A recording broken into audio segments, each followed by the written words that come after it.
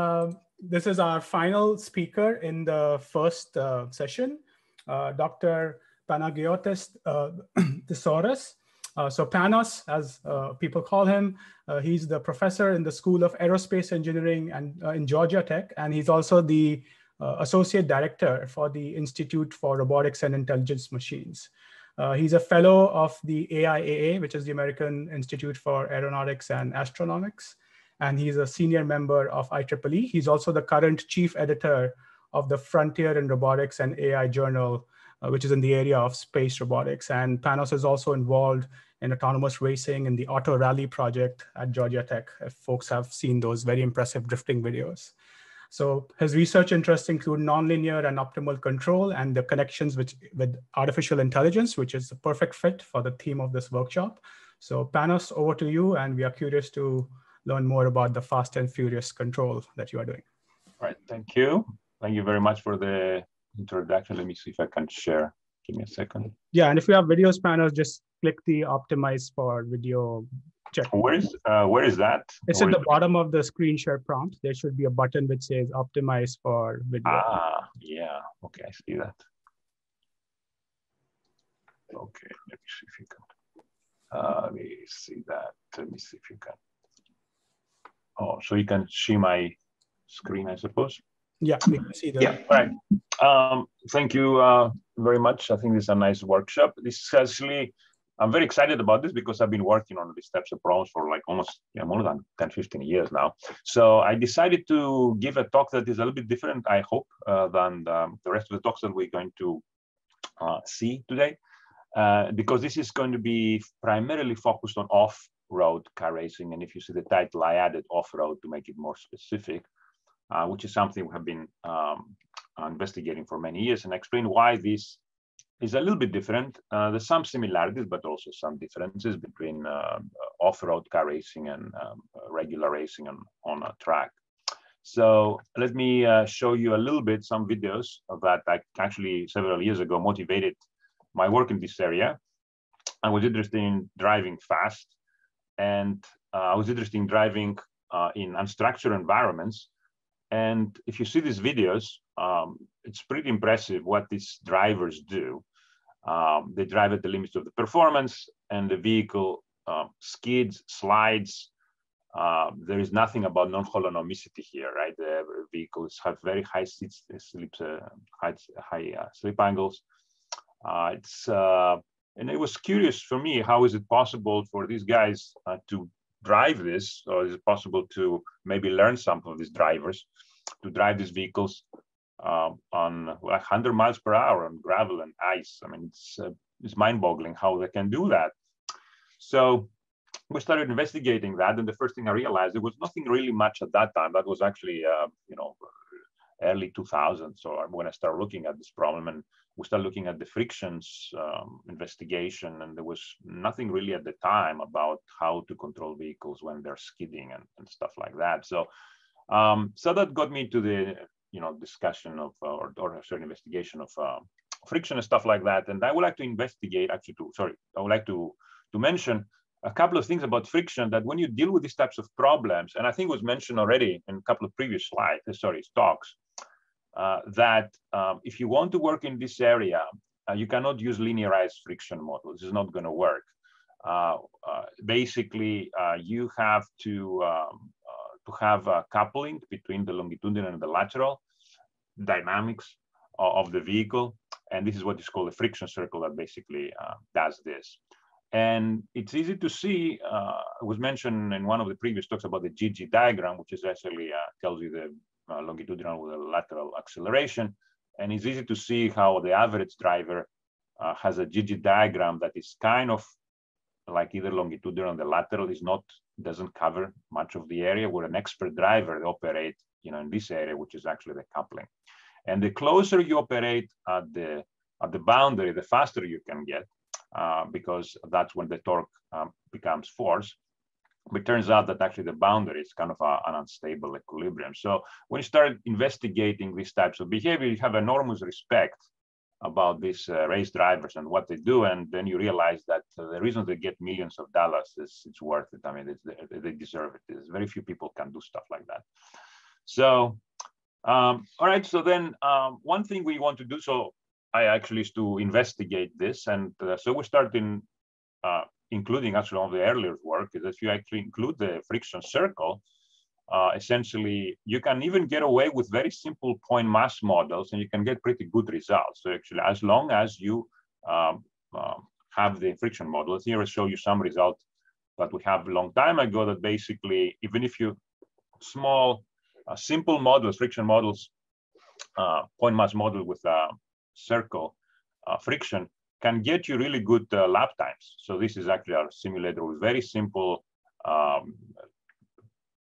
velocity generator along the track. So give me the track. This is a Silverstone circuit. And then basically you're just doing a bang-bang control, more or less, using the acceleration limit. This is described in this paper.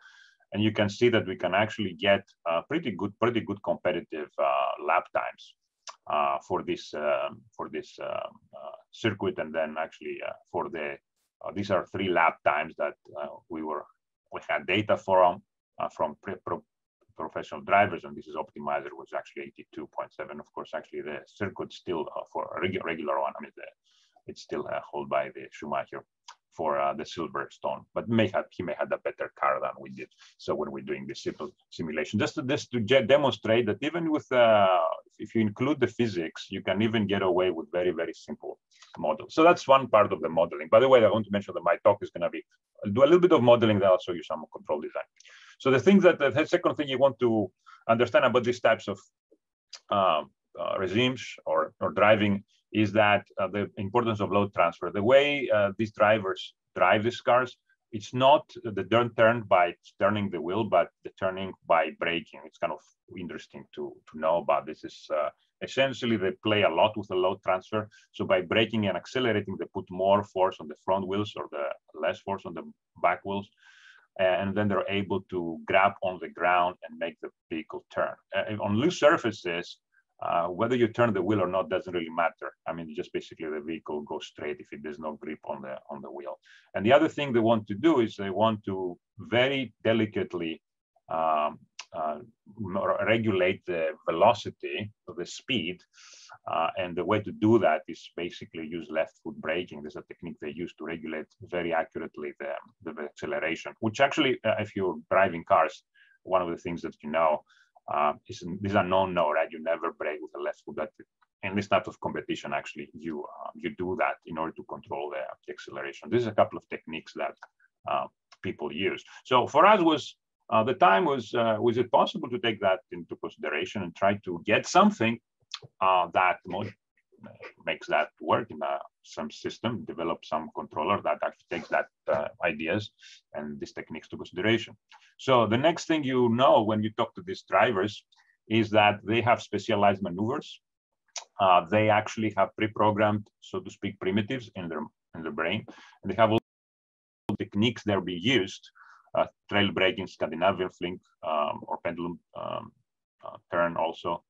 Power oversteer, as I mentioned, left foot braking, etc., etc. So they use these types of technique, which makes, as a control engineer, makes you realize that essentially there is a maneuver automaton that is running in the brains of these drivers, and they can actually switch from one maneuver to the other. So they actually have pre-programmed maneuvers in some sense, and they able to switch between one maneuver to another maneuver and generate the whole track. Okay. So this is a nice architecture because it allows you to basically try to learn a little bit one of these maneuvers or all of them, and then put them in a maneuver automaton and then figure out the switching hybrid architecture. So that's one way of doing it, and I think it's at least this is the way the human drivers doing it. They know exactly what to do, and if you talk to them, basically they say, yeah, I know that if I'm going with, I don't know, 60 miles per hour on this type of dirt and there's a 60-degree turn, then I'm going to use a pendulum turn or whatever. So they know what to do in some sense. So so we started investigating 2 of these maneuvers, and I'll explain a little bit how we generated these types of maneuvers using some of these ideas. This is one of the trail braking maneuver, which is, sorry about that, give me a second. All right, so there was 2 maneuvers. One is the trail braking maneuver that is used in order to shave off excessive speed. And then this is another one called pendulum turn or Scandinavian flick, where typically it's a little bit more aggressive maneuver, and typically that goes when you connect the left and right turn. You will see some simulations in a while. And this is from a manual from a rally driver who actually teaches these techniques to people who want to pay the money to do that, and tells you this is what you're going to do. You're going to be going with so much gas, so much, turning the wheel, etc., for this type of maneuvers. If you do it right, this is what the vehicle is going to do. That's what we did. We had a professional driver to teach us how to do these maneuvers. Actually, me and my student took some rally driving classes several years back. That's the Tim O'Neill Riley School. He's a North American rally champion, and he was telling us, this is how you develop these maneuvers, right? So we did that, and we basically collected data. And for me, as an optimizer or trajectory optimizer, I want to collect this data and get a model so I can actually generate these maneuvers in some optimization code. And lo and behold, it's not that difficult after you realize that you have some kind of data to parameterize these maneuvers. There's different ways that you can to parameterize. The easiest thing to do it to actually have parameterize the time of the switching, because we knew what type of inputs that we need to focus on to generate these maneuvers. And then we just need to figure out when you're going to switch, the location you're going to switch, and how much the magnitude of the input is going to be. Here we had steering, throttle, and also had braking that I didn't have time to put it here. So for these types of maneuvers, trail braking and pendulum turn, you can put it in an optimizer, and doing some optimization, you realize here is some maneuvers that you see. The top is the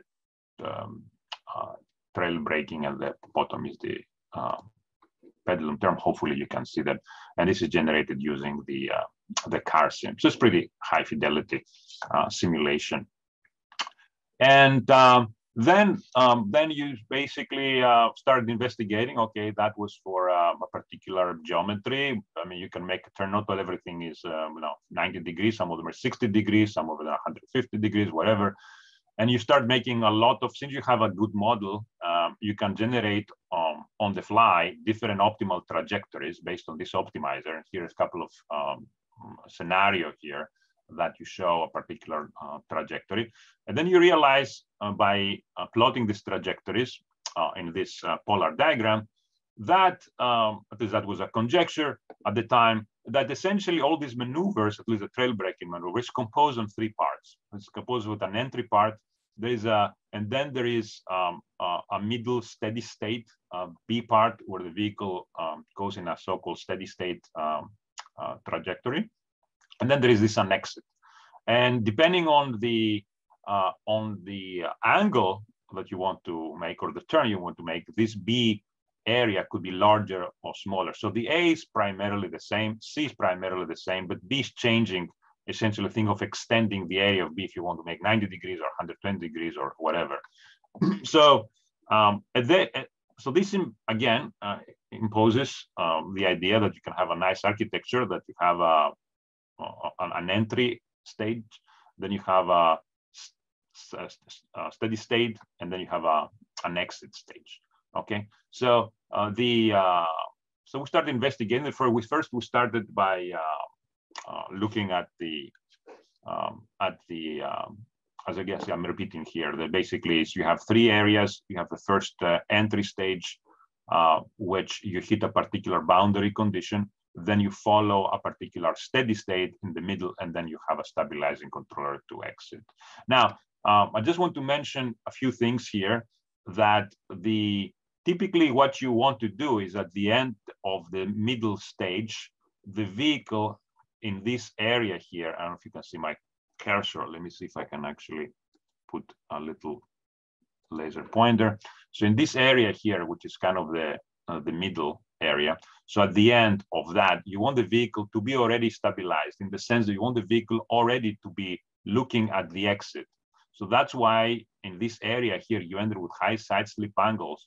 So when you are inside the corner, somewhere around there, the vehicle has already turned. and is looking at the exit. So at that point, you can hit the acceleration and you can actually maximize the exit velocity. That's kind of what the idea is. You want to maximize the exit velocity when you go through a corner, not necessarily taking the corner with minimum turn. This is one of the typical techniques. If you want to simulate, for example, to do an optimizer, to go fast, essentially you want to maximize the exit velocity from corners. In straight lines, you can minimize time, that's fine. So anyway, the way to do it is to basically start making the turn very quickly, and that's why you generate high side slip angles, and explain a little bit more about high side slip angles. So that's the architecture, at least for trail braking, and a lot of other ones. So in the middle one, we need to find the steady states, and then they have the stabilizing control at the exit, no big deal. So the first thing we did was to investigate steady state cornering. Essentially, these are equilibria of constant radius, constant velocity, constant side slip angle, okay? And find the corresponding steering wheel and forward force, and for the rear wheels and the front wheels and the rear wheels. In this case, a forward drive. It doesn't really matter. It can be any drive will work. You just change the equations a little bit, but there is some equations you want to solve. It's not a big deal. And then you do that and you generate actually steady state equilibria. And here's a few of them. It turns out that there are two types of equilibria. There is one with small side slip angles, positive, and then the ones with a large side slip angle, negative here. So this is two types of equilibria that you get just by analyzing the equations of motion. And one of them is typically the one you want very often. This is called counter steer. And if you have seen the movie Cars, you have seen the one of the main characters, Doc Hudson, the old champion, telling the younger Lightning McQueen that he has to going hard basically on the left, then you steer. Well, if you find yourself going left, and you steer the wheels on the other side, then he's confused why this would work, but that's what the physics tell you. Okay, this is also called steering by throttle. Large counter steer and large side slip angle, and it's typically a stable equilibrium. All right, so you can generate that wheel, as you can see here with this car sim simulation, if you get the equations right. Okay, so you put everything together. Oh, by the way, there is one more thing that I want to mention, is that how you do the entry. The entry is to hit the initial boundary condition at the beginning of the side slip to the of the middle of the steady state at the right side slip angle, such that you're going to maintain the right side slip angle, so you get what you want when you exit the corner, so the vehicle has the correct posture at the end. And it turns out that bicycle models, as we mentioned earlier, actually is going to work for these types of problems. Surprisingly, it's a simple one. I just need to include, as I mentioned, the load transfer and a nonlinear saturation model, and it turns out it's going to work. It turns out the bicycle model is so-called differential flat model. If you know what it is, that's fine. If you don't, that's fine. Just to let you know that essentially means that there are two variables that you can keep track of, and if you know these two variables, then you can generate the control commands. Okay, so it's a very nice property for nonlinear systems. Not all nonlinear systems are differential flat, but if they're flat, you're lucky, and this turns out to be a differential flat system, so you can take that into consideration, which means essentially that you can have a trajectory, and you can track this trajectory in a particular way, and you can hit the boundary condition. I don't want to get into the details, but basically use the differential flatness here in order to hit the right boundary condition at the entry, or almost approximately to hit the boundary condition at the entry. So here is so a few minutes left. So let me show you some simulation. Put everything together. These are car sim, high fidelity simulation. All right. And you see that the vehicle is start turning, hitting the boundary condition, start the steady state, goes the steady state, and then here stabilizing controller kicks in, starts going on, accelerates, hits the boundary condition here, the right starts sliding at the steady state that we told it to slide at the particular side slip angle, and then accelerates. You can do that forever going around there. All right, so that's for the car sim simulation. Georgia Tech, we have spent a lot of time in the last several years developing a platform. It's very difficult to do experiments with this off-road vehicles because it's kind of dangerous. You don't want to have a vehicle going 60 or 80 miles per hour on dirt or something, and especially if it's autonomous. So what we did is we developed this smaller platform. It's not that small. I mean, it's about 1.5 meters, but it's good enough to be able to run it around a track. We have a couple of tracks now. If it's hit itself, it's fine. We just rebuild it, all right? But hopefully there's no people around, so there's not going to be any accident. So that was described in this paper, if you want to get more information. But it's basically, it goes 60 miles per hour. It's, as I mentioned, about a meter long. And it's a retrofitted small chassis, and then we include this computer here that has IMU, basically GPU-enabled computers and cameras, etc., etc. All right. So again, if you want to learn more about this platform, you can Google Auto Rally. Georgia Tech will pick it up. I think in Google it should be the first hit. So here's a couple of experiments for this trail braking controller on the old track. Now we have a larger one, but you can see here just going around the track. And we just basically recalculate these trajectories every 20 milliseconds. So just, right, just go. All right, so that seems to be working fine. That's kind of summarizes, since I ran out of time, what I want to say about controlling these vehicles. Why would be interested in these types of problems? First of all, they're fun. They're very challenging. They're nonlinear dynamics. There's a lot of uncertainty. There's saturation effects, and also you have to take decisions fast time scales. I mean, it doesn't get more difficult than that when it goes to control design and also perception. So this is a good problem to test and challenge your algorithms. I would say that if you find an algorithm, a perception, and a control and planning algorithm can solve this problem, then a lot of other problems are a piece of cake. This is a really, really difficult problem, okay? So as I mentioned, in order to, especially for the off-road racing, we have especially other things that you need to worry about. If you really want to model these, there are two things that you need to pay attention to: friction circle for sure, load transfer. These two effects, and if you take that into consideration, most likely you're going to have a pretty good modeling.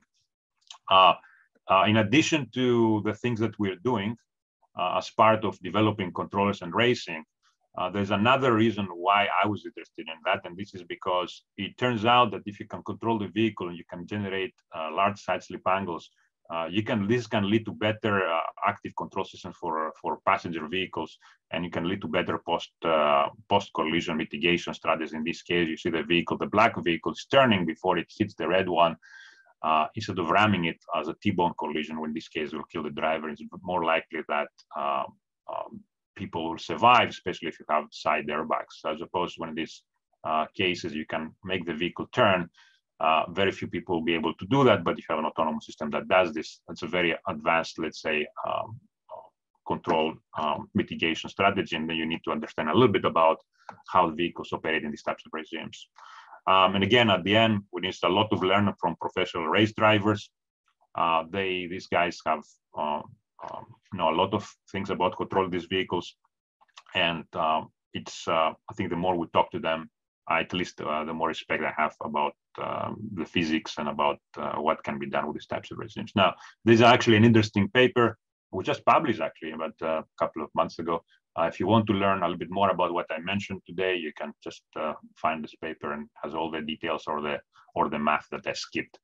So that's all for me, and hopefully I'm on time, so we can actually spend time chatting and answering questions. Thank you very much.